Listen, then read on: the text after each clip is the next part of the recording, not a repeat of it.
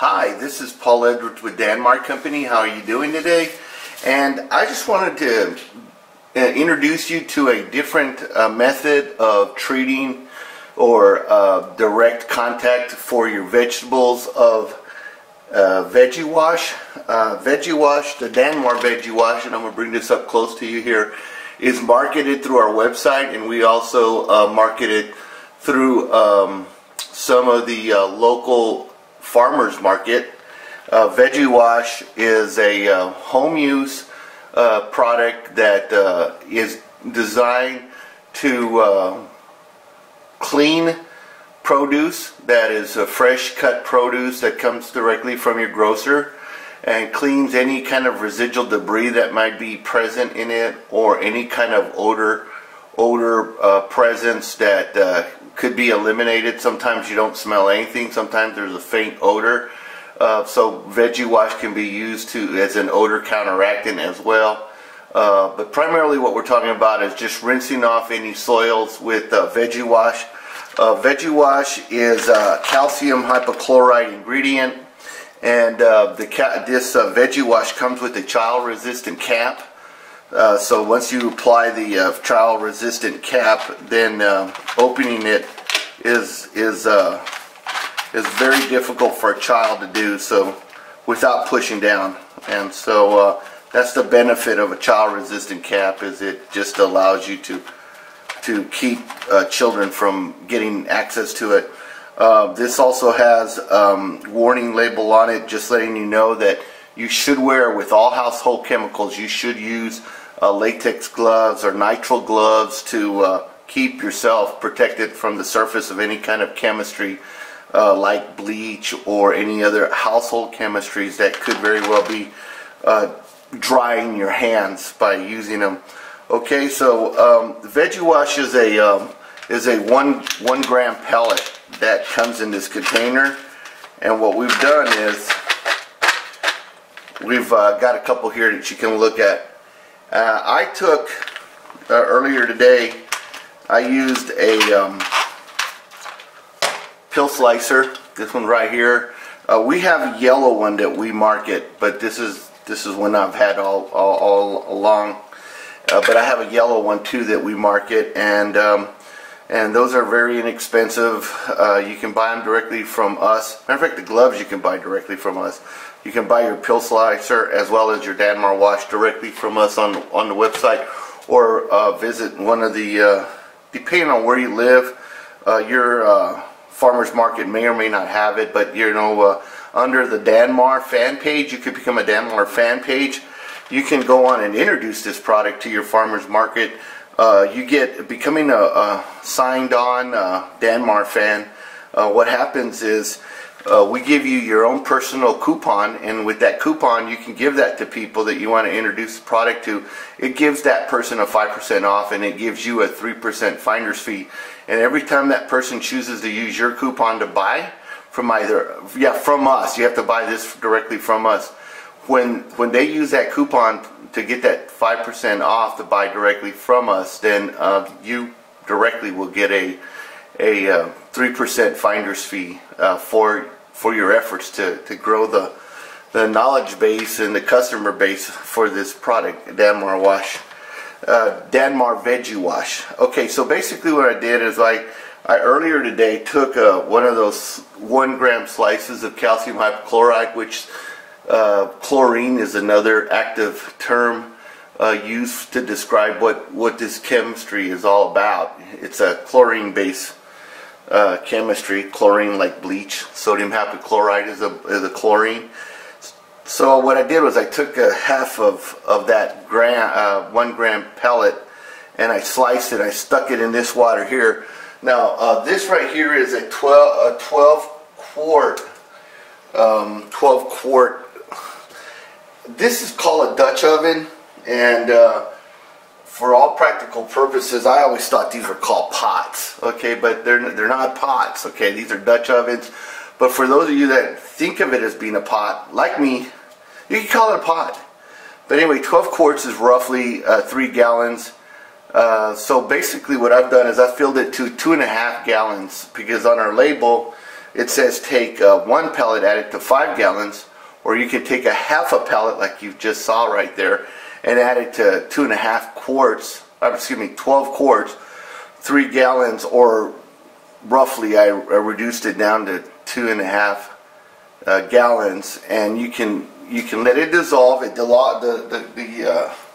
The pellet, half a pellet dissolves in here. It stirs, you stir it up, makes it ready to do. Okay, so there's a couple things I want to demonstrate. How do you take your product and treat it, okay, or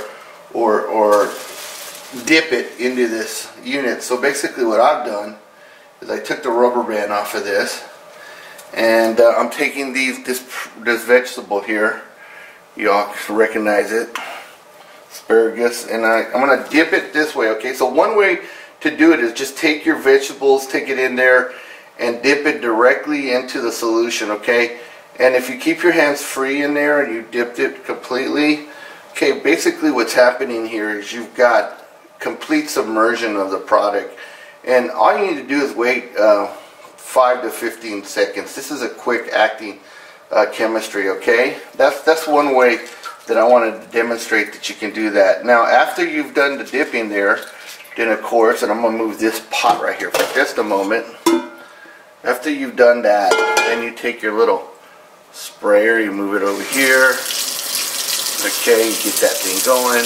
Mine's kind of like a little fancy sprayer because I've got a couple of triggering mechanisms there.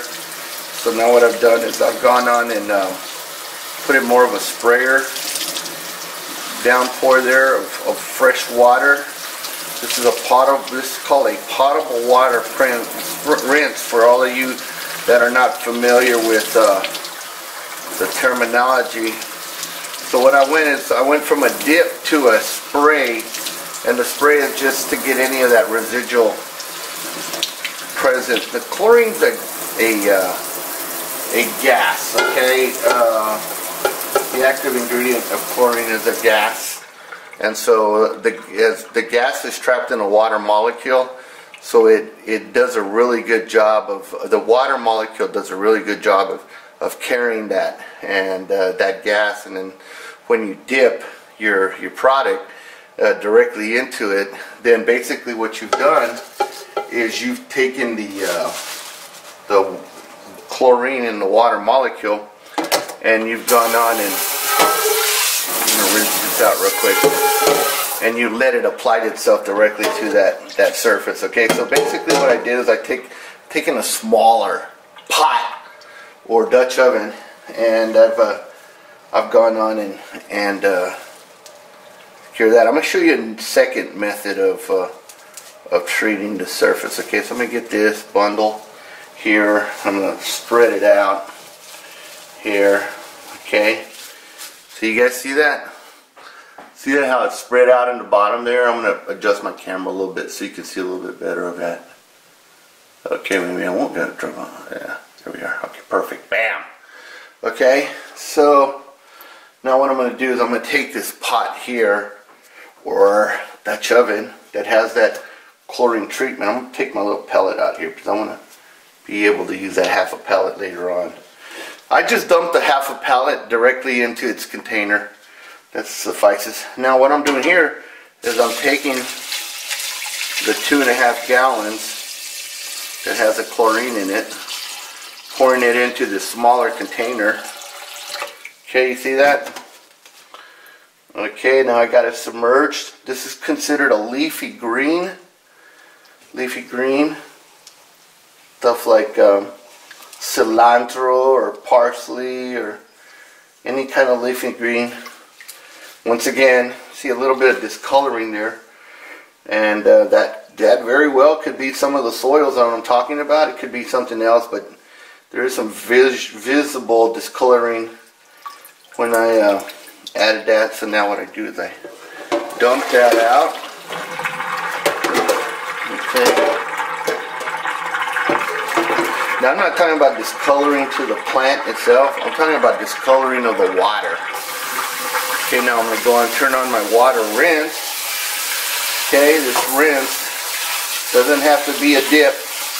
The rinse can simply be the the produce, the vegetable.